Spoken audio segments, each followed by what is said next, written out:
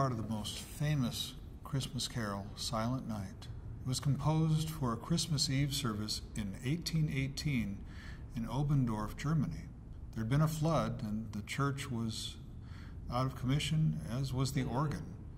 The carol's first performance was with guitar accompaniment. Hi, I'm Pastor Larry Becker, the senior pastor of Trinity Lutheran Church here in Hawthorne, California.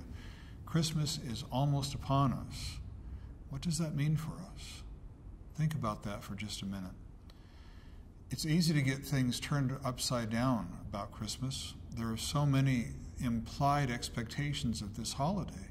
It's supposed to be a time of peace, of joy, compassion, love, kindness. I found that so many people seem unusually upset. Their expectations are way too high, and it's because they're looking in the wrong place.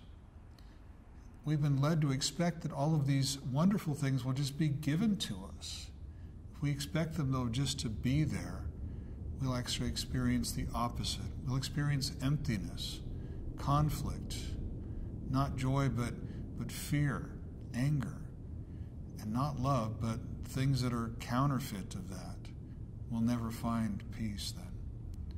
It's because we're expecting these things to just happen, not realizing that God always intended them to be the result of Jesus coming to our world, of Him paying the price for our sin, of Him paving the way for us to be people who live freely.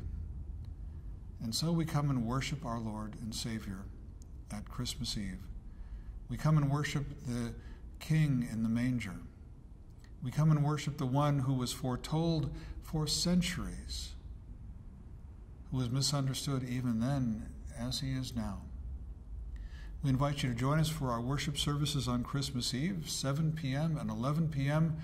The earlier service is geared more for families with young children, and the later service at 11 p.m. is a candlelight communion service.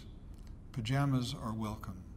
We'd love to have you be a part of our service this Christmas Eve.